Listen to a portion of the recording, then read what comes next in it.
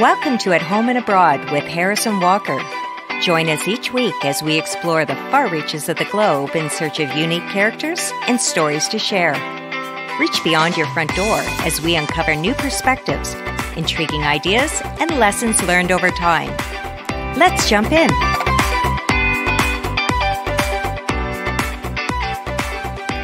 As a child, Tampa, Florida teen Jasmine Mazard-Larry was challenged by ADHD and hearing loss. If these challenges weren't enough, Jasmine's life was tragically affected by a fire that destroyed her family's home. Almost killing her father and her very pregnant mother, the fire left Jasmine and her family homeless for the first 2 years that Jasmine was in high school. Last month, Jasmine graduated from Dr. Kiran C. Patel High School with an 8.07 grade point average by taking part in dual enrollment in advanced placement classes and the Cambridge Advanced International Certificate of Education program. Jasmine received her high school diploma and an associate's degree from a local community college. She earned the great honor of serving as the valedictorian for her graduating class. Her plans? To go to college and become a doctor.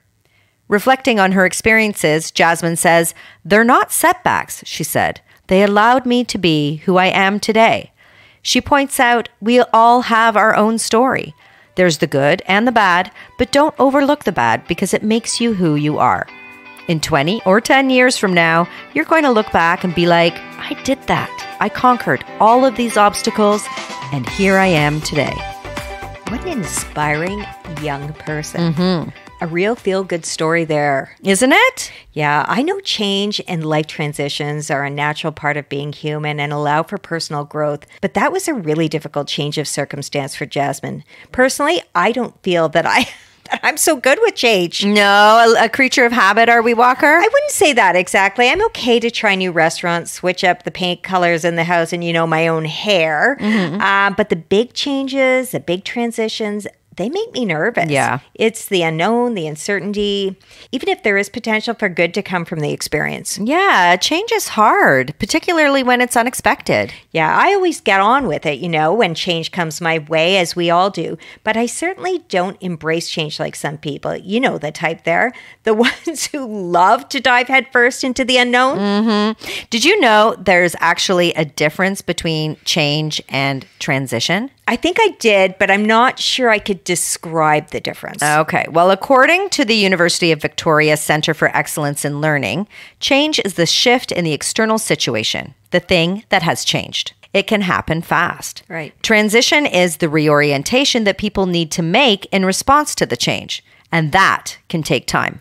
Okay, that makes sense. Transition is the tough bit. Yeah. According to Florida-based South Cove Counseling, transitions tend to be difficult for us because we're resistant to that external change, whatever it might be.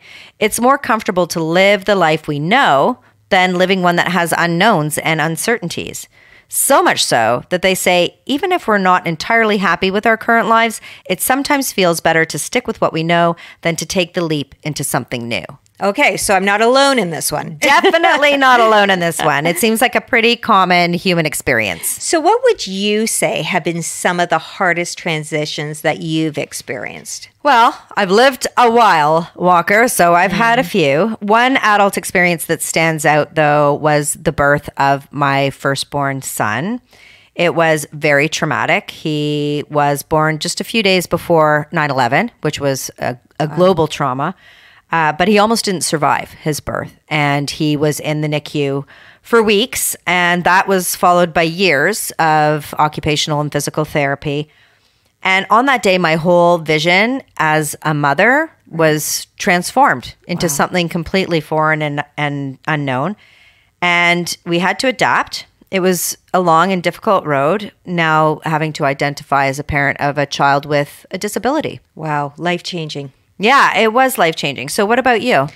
I would say that two major transitions in my life involved moving cities to start graduate work. One of those times I relocated happened to be in a period of my life that was already upside down. I just found out my father was dying of cancer many, many years too young. And I ended a relationship shortly after relocating and to start, this intensive doctoral program. It all was happening at once. Yeah, that's the definition of stressful. Yeah, it was. And as a result, I developed alopecia areata where my hair was falling out, leaving huge bald patches. And I developed rheumatoid arthritis, an autoimmune disease. So the stress was manifesting in me physically. Yeah. Well, hair loss and other physical symptoms are not uncommon with severe stress. Although we experience change throughout our life, there are significant transitions that everybody endures as they move from youth to adulthood, like starting kindergarten or daycare. Right. It's often the first real separation from your parent. My oldest cried for 2 months, Walker. Gosh, 2 months? 2 months. Yeah. Or, what about the day we graduate from high school? I remember that day. I was really excited, but I was also petrified about what was coming next. Right. What's next? Yeah.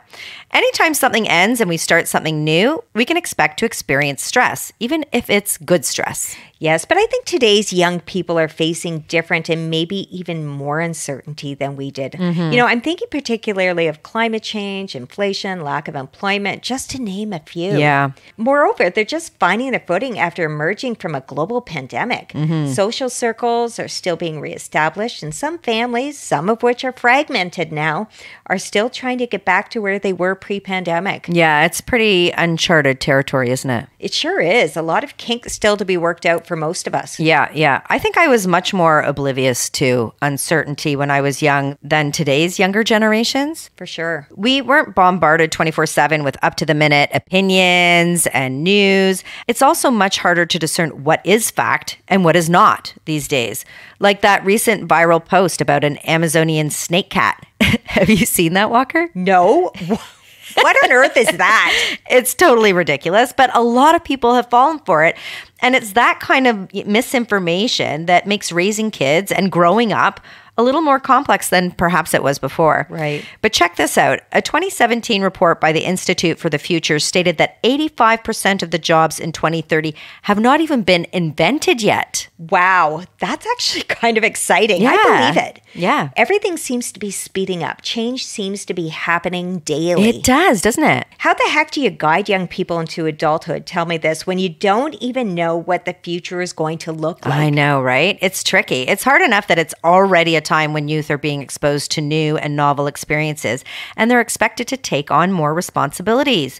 For some kids, when they go to college and university, they're on their own for the very first time. So cooking and cleaning and managing their money, that might all be brand new to them. Right. And even though our teens heading off to college are young adults, or nearly so, most don't necessarily feel like adults. Right, absolutely. It's surprising how so many of us tend to feel younger than we are. Yeah. Even later in life, with all our aches and pains, inside we feel quite youthful. Absolutely.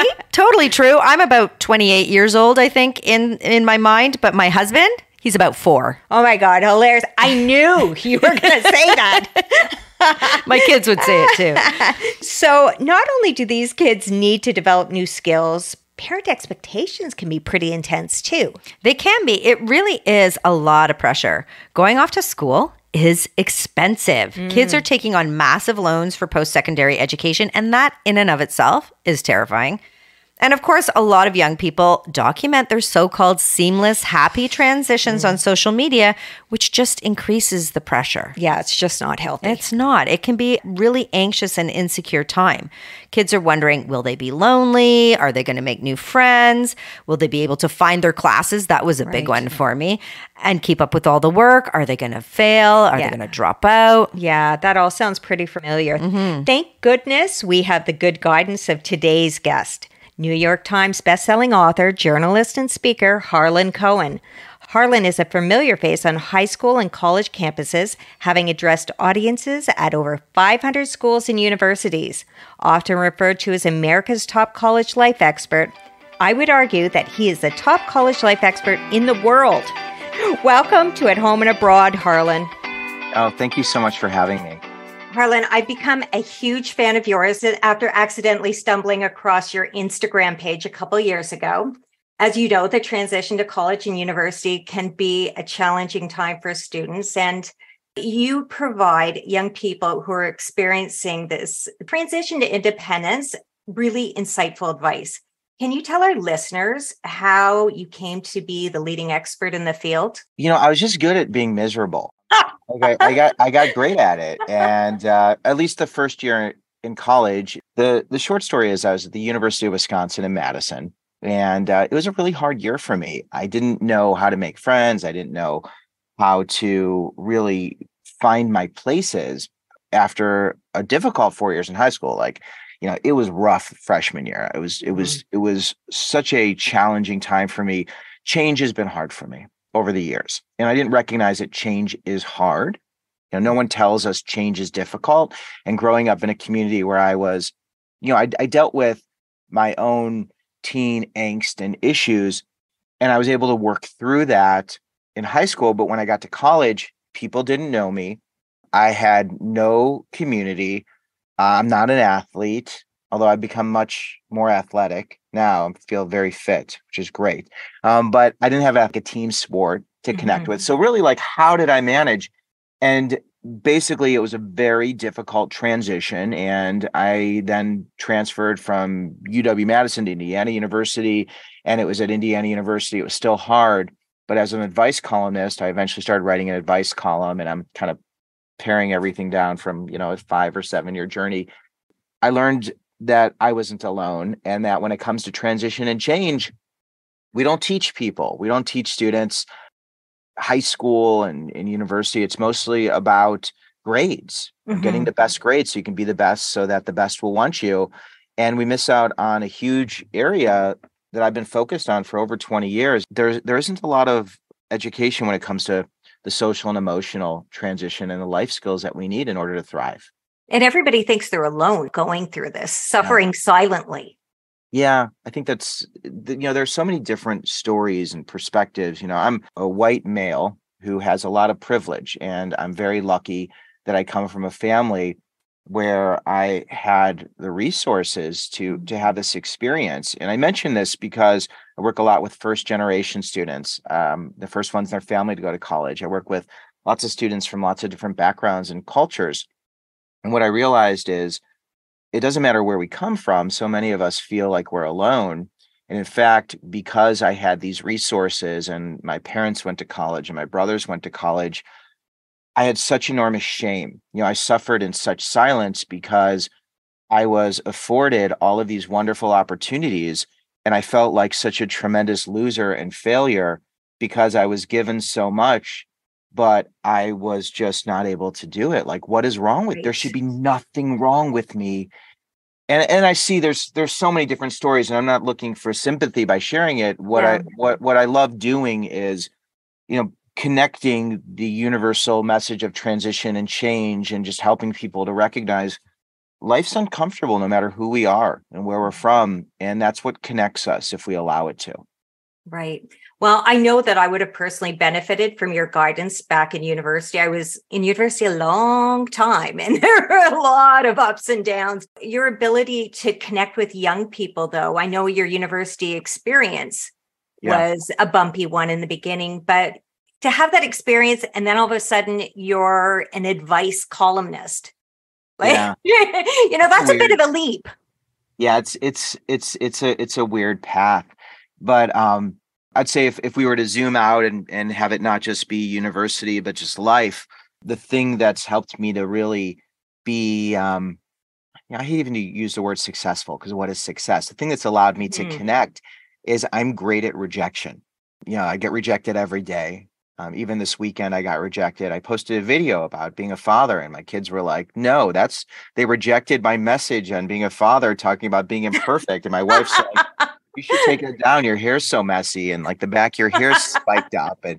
And I actually found that really refreshing, actually, to see. Right. I mean, I look like I just rolled out of bed and was taking the dog for a walk. And she was being silly. Like we've gotten used to the fact that, I'm gonna look imperfect and all of that. But rejection is something we really struggle with. So as a adult, man with kids, if I talk about rejection, like when I was in middle school and I liked this girl and I liked her because I met her at orientation.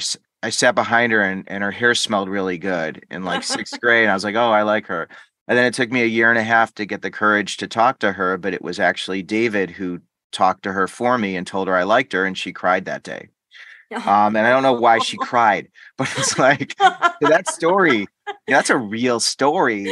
I shouldn't And be laughing, but oh, it's like, but I mean, it's so cute and so yeah, innocent, that's and it. it's rejection and fear and And all we've of all these. been there. Yeah, and so many of us are still there in some aspect Yeah. of our life. And I think the benefit of being an adult is you just create more walls and are able to disguise so many of your fears.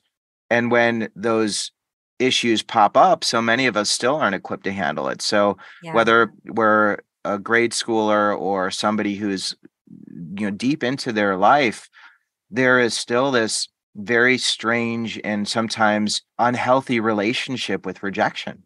Right. One thing I love that you said, Harlan, recently in one of your posts is that if you're not experiencing rejection, then you're not taking enough risks. Yes. Right. I love that. It just normalizes it and makes it something that you almost want.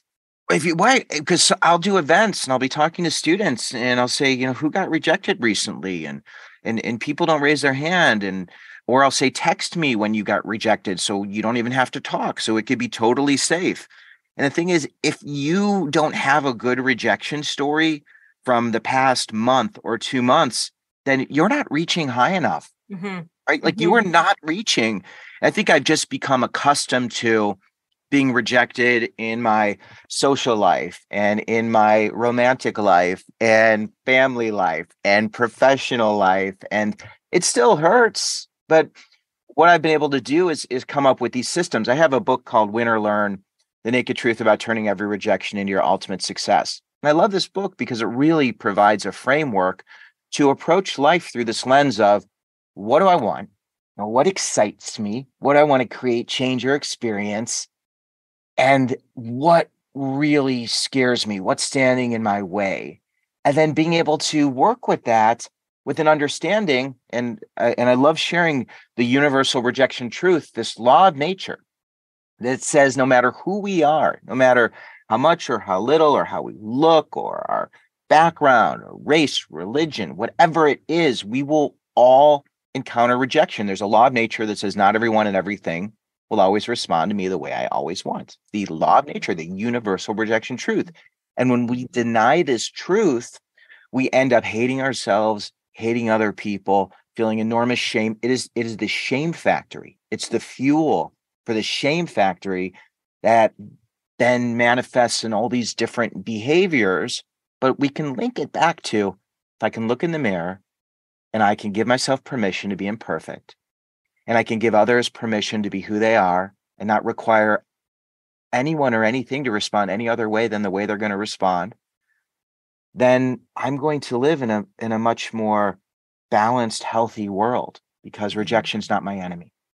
Well, having said all this, I'm glad you didn't reject us when we reached out to you for this interview.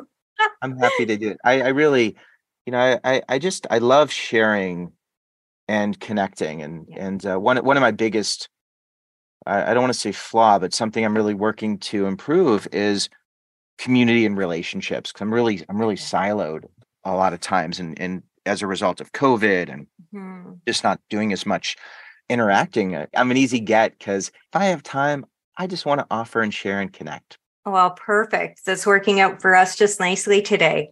So, speaking of being comfortable with being uncomfortable, certainly we haven't had a deficit of that in the last few years. Really curious if you've noticed any differences or any changes in the questions that you're receiving from youth as we've moved through the pandemic and beyond. Yeah, I know you also do a lot of work with young people. Have you noticed anything?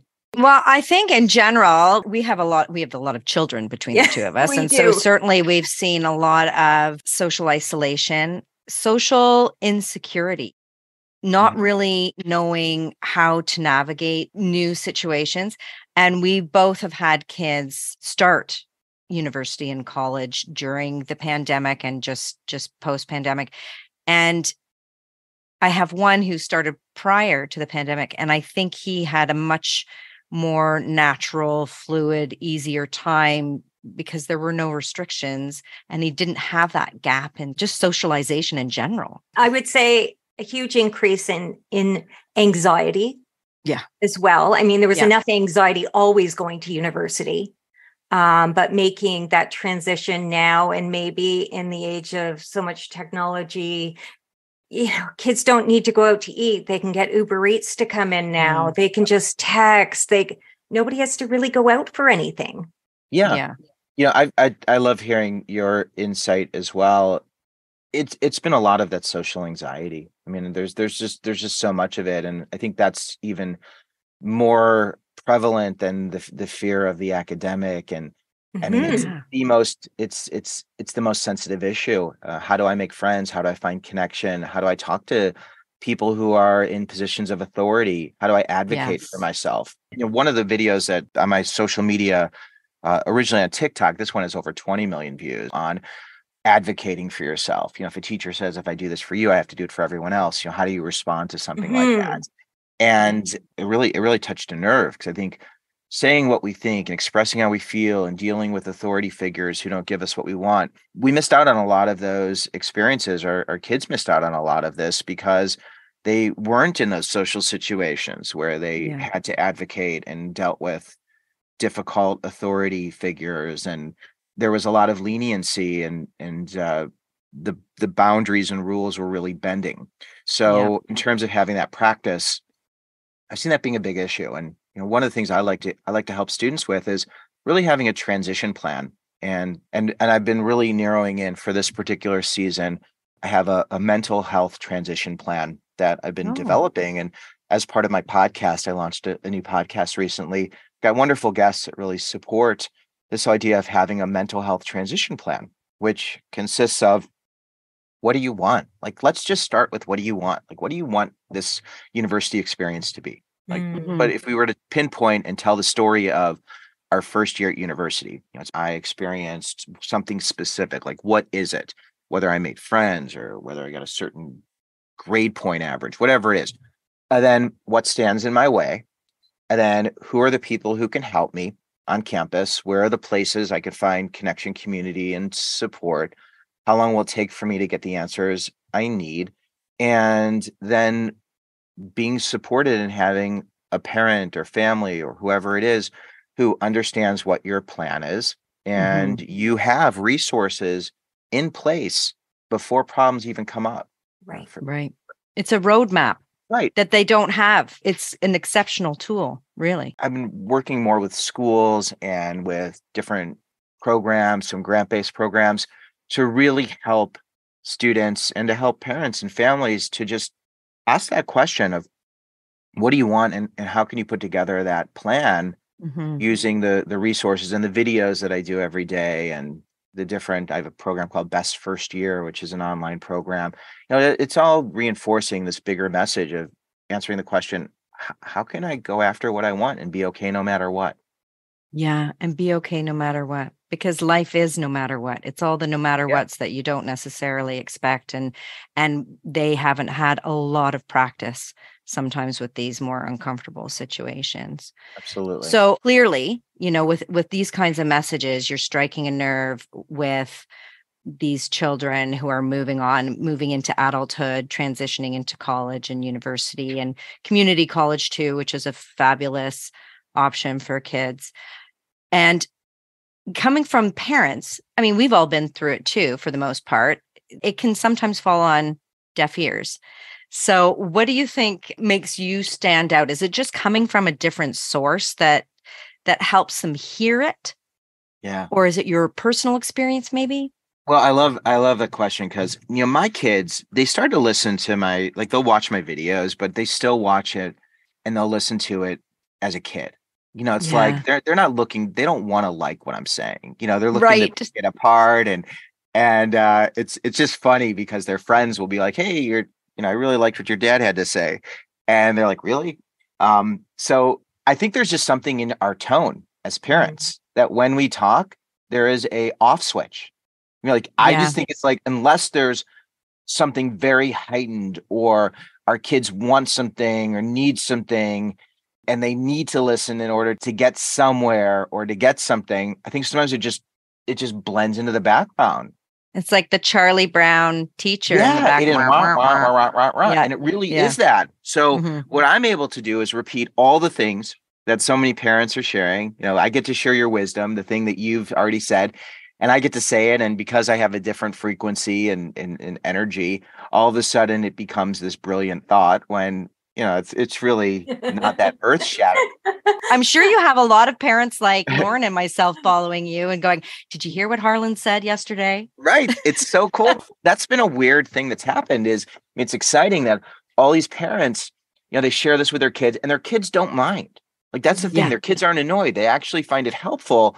And then I've got teenagers and 20 somethings and people in all different ages who appreciate it. So, one thing I ask for anyone listening is direct message me the things that you need to tell your kids, like the things you've been telling them. And I can tell them again, like if they're dating a rotten person, Yeah. I can tell them that they're dating a rotten person, and you can share the message. Like, I'm going to do a video of if somebody is aggressive towards other people or aggressive near you or around you, like that is a red flag.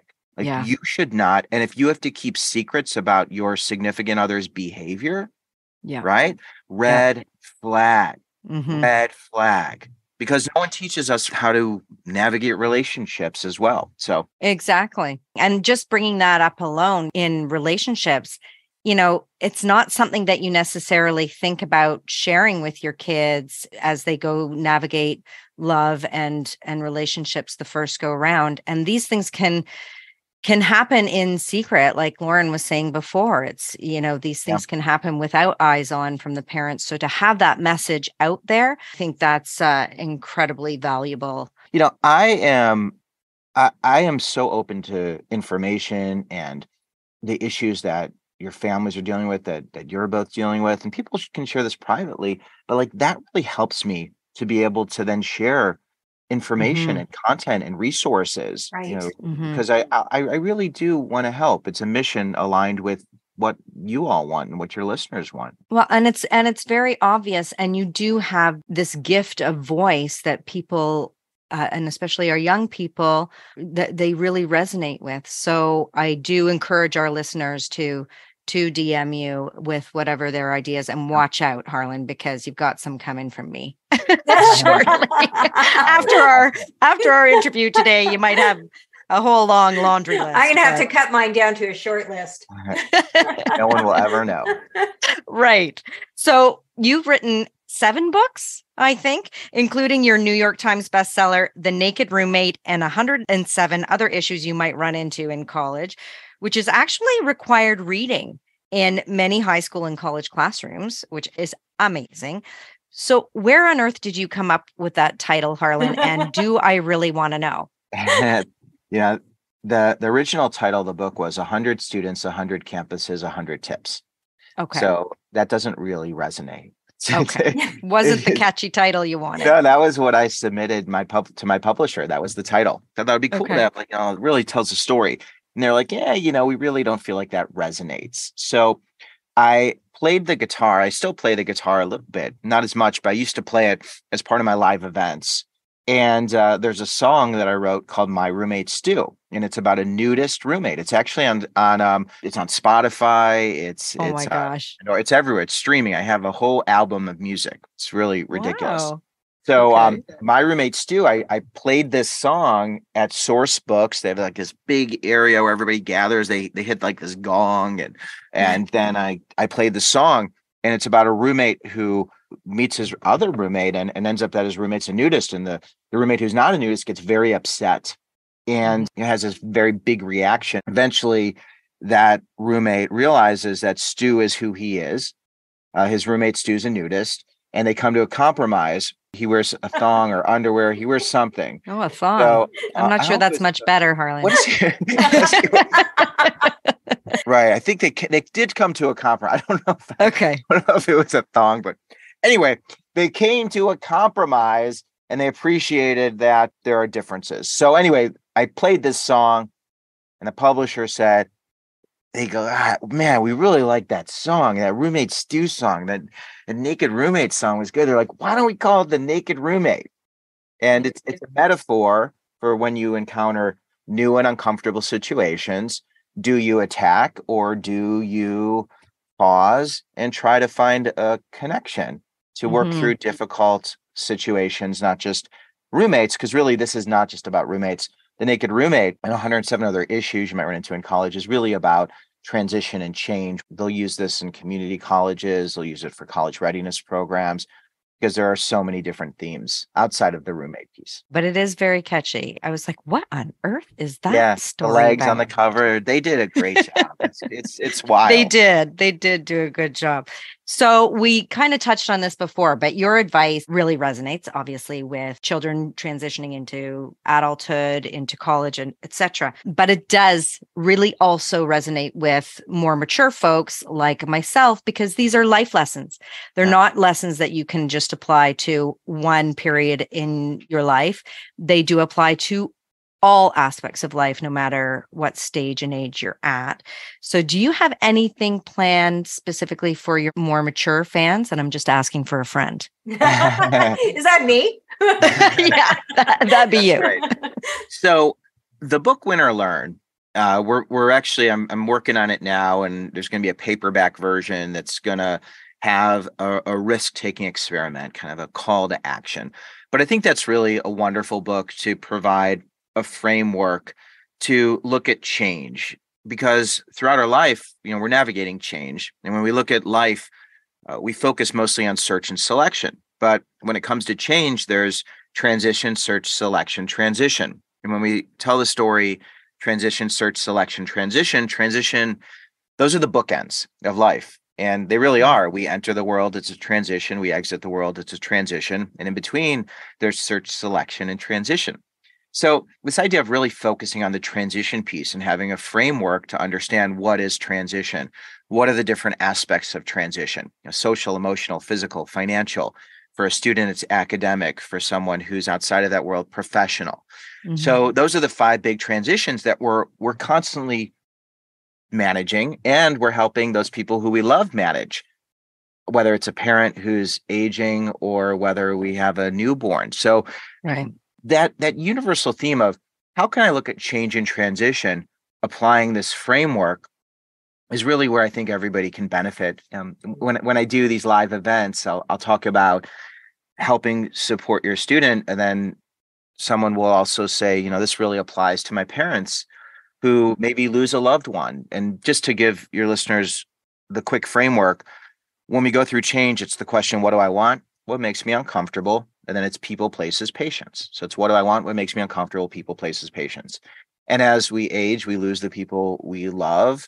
And we often are in places where we are dealing with unfamiliar challenges.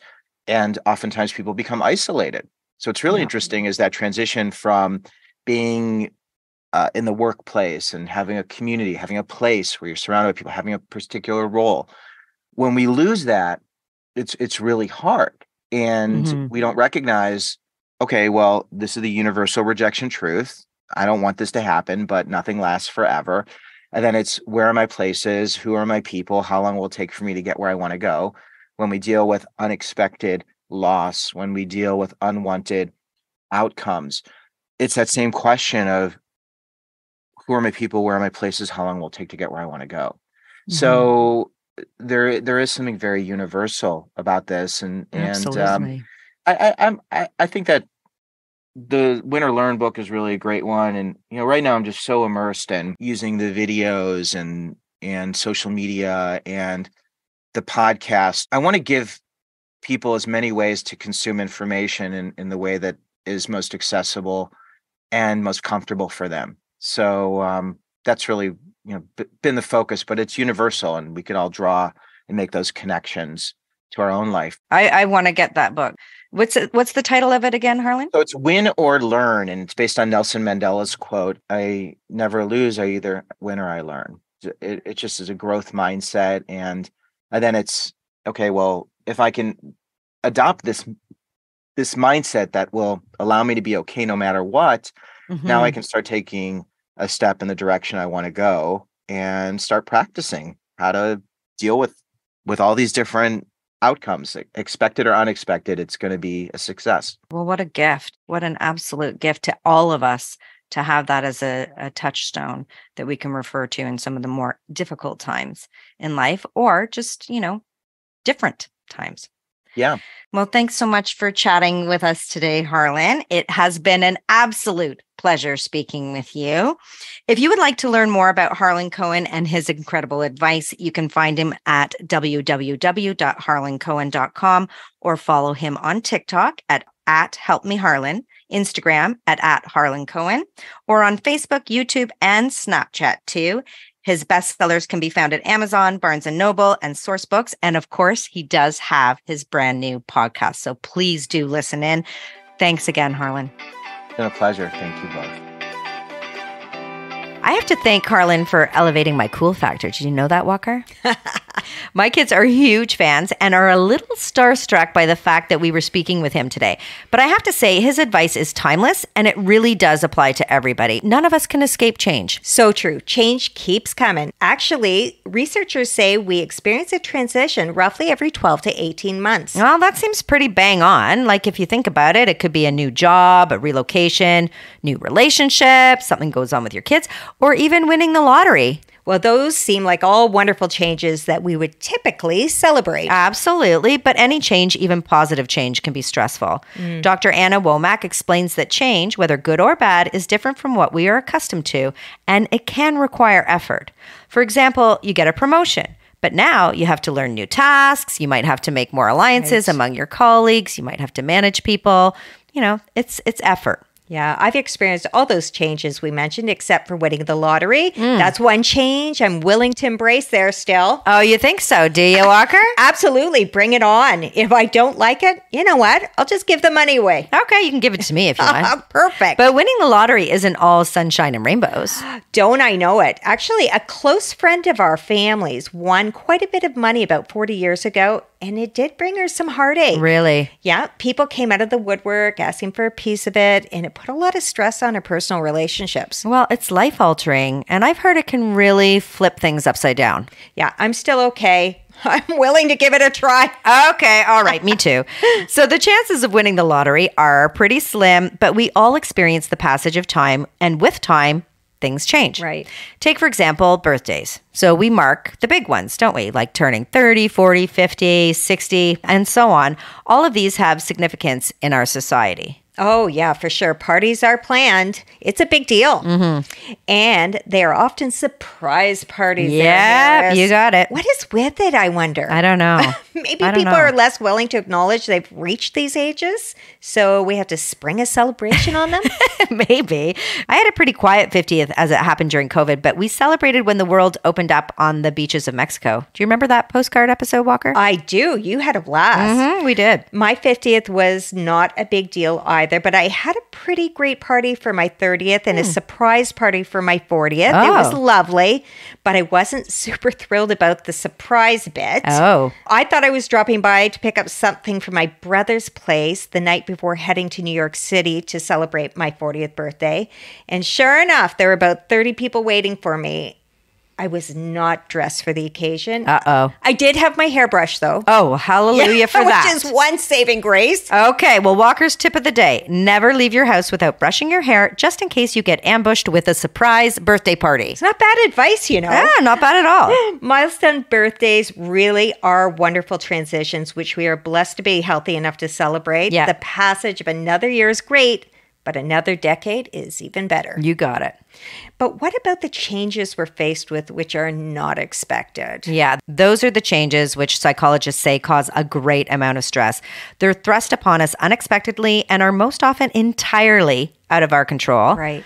Some of the harder life events that can trigger enormous stress include the sudden end of a relationship, a poor medical diagnosis for ourselves or somebody we love. That's a really tough one. An accident, the death of a loved one, of course, or losing your job without notice. According to Professor Sharon B. Merriam, there are 4 types of life transitions. Okay.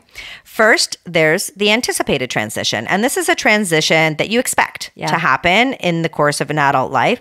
For instance, getting a job, getting married, having a baby. These are typically somewhat planned, but if your timing is off, that can cause more stress. Okay.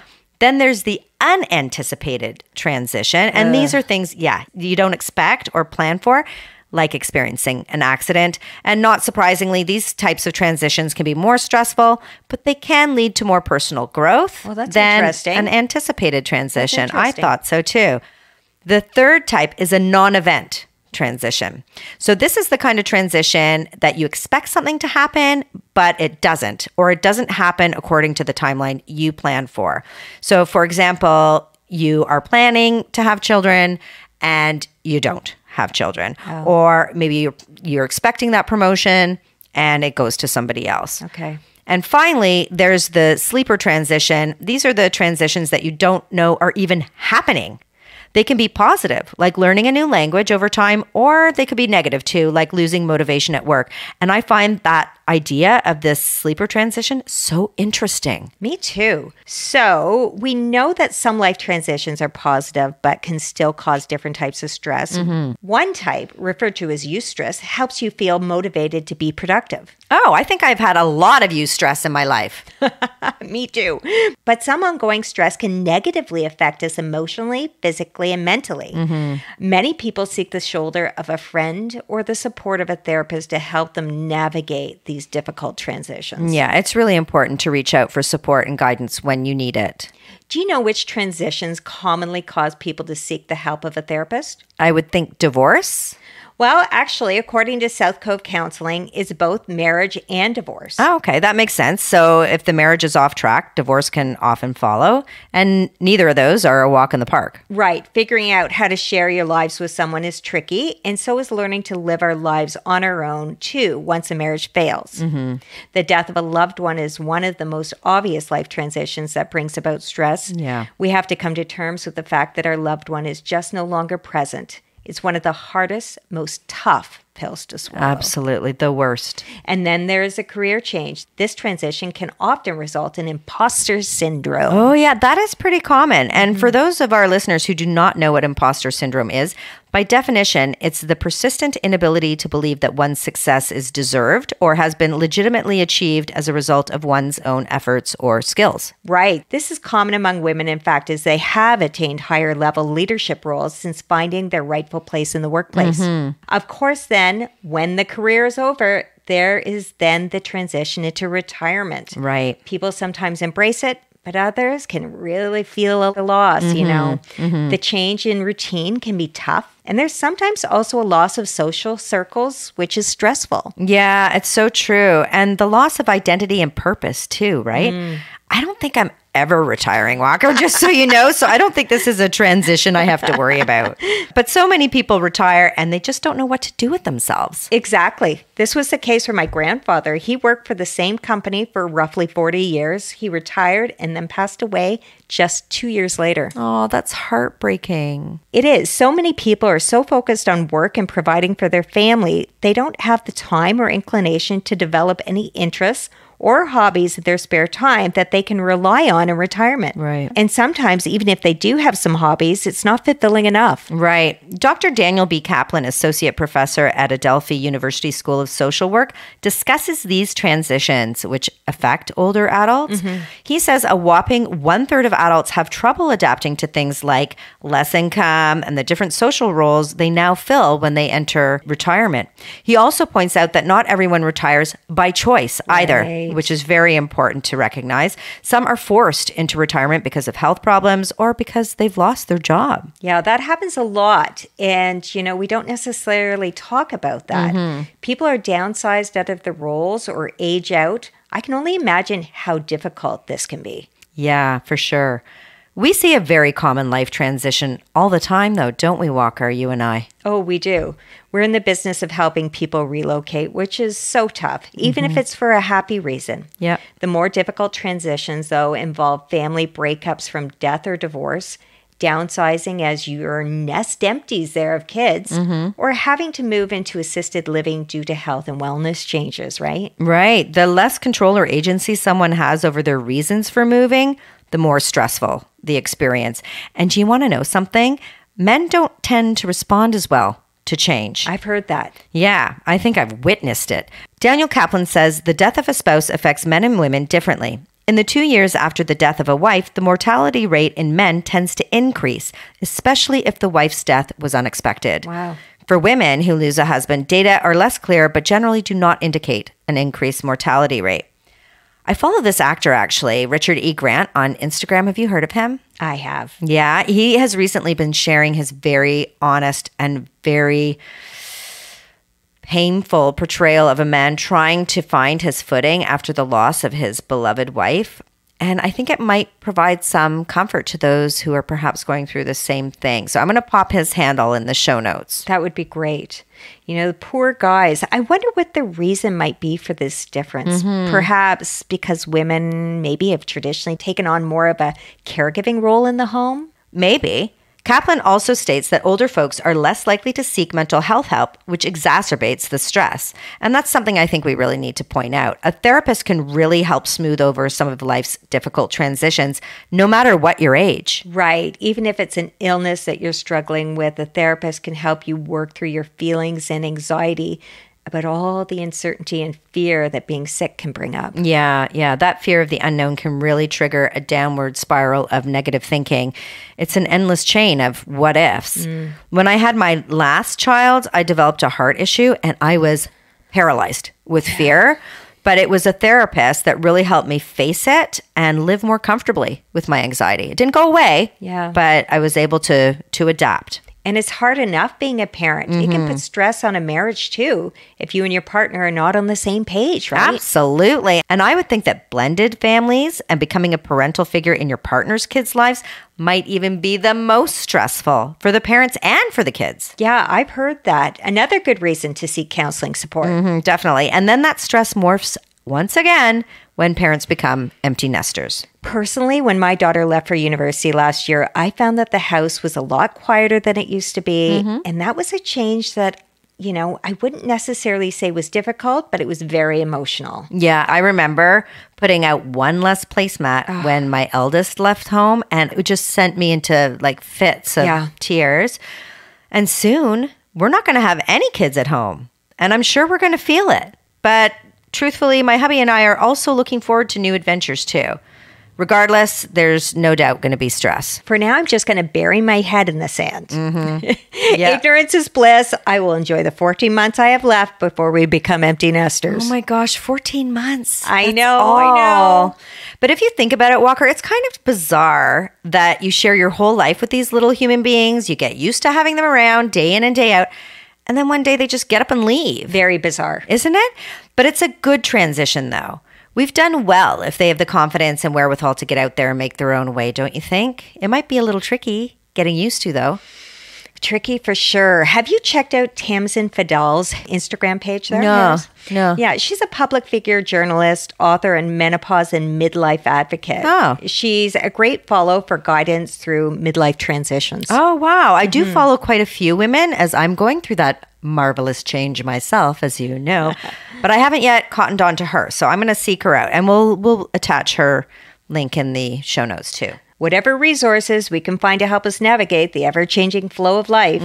It reminds me of the quote by Heraclitus, "No man ever steps into the same river twice, for it's not the same river, and he's not the same man." To put it simply there, everything is constantly changing. Yeah, it just can't be avoided. But we can really learn from leaders in change and transition like Harlan and seek counsel and therapy when we need it to help us prepare to navigate these moments when they inevitably happen. Right. Yes. Dr. Anna Womack, who we referred to earlier in this episode, has created a set of tips to help us cope with transitions. Would you like to hear them? You know I would. Okay. Well, just as you said, if you can prepare, then prepare. Okay. Make a plan to help you navigate the transition. At minimum, it will put you in a good place mentally going forward. Okay. Be prepared, just like the Boy Scouts say. Can't hurt. Okay. Also, make sure you're being reasonable with your expectations. Don't expect the transition to be easy peasy if you know in your heart it's very likely going to be hard. Right. Having inflated expectations often leads to disappointment. Absolutely. And when your expectations are exceeded,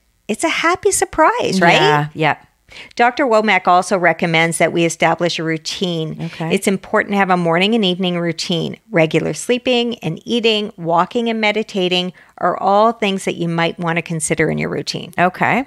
This is really good advice. A morning routine has really helped me with some very difficult times in my life, I have to say. What's your morning routine, Harris? Because I have no routine, so I've got room for improvement here. You might have a nighttime routine. As you know, I get up with the birds, so I'm up very early. I have a little lemon water. I light a candle. I set my intentions for the day, so it's putting myself in a good headspace.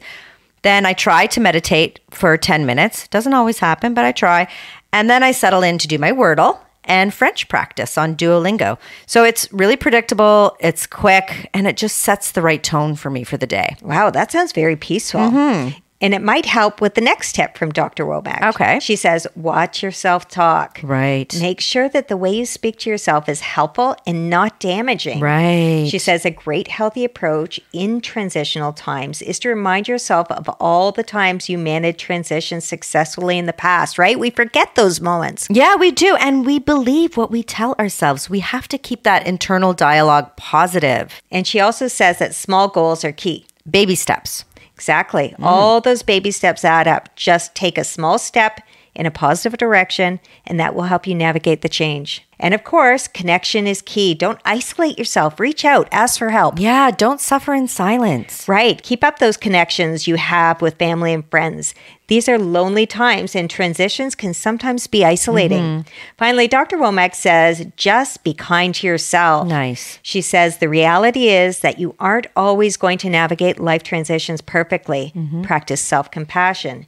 It's okay to feel overwhelmed or stressed when navigating a change in life. Say to yourself, I'm just going to do the best I can in this moment. I love it. Bruce Feiler, New York Times bestselling author, wrote a guidebook for navigating life transitions and change. It's called Life is in the Transitions, Mastering Change at Any Age. Have you read it? No.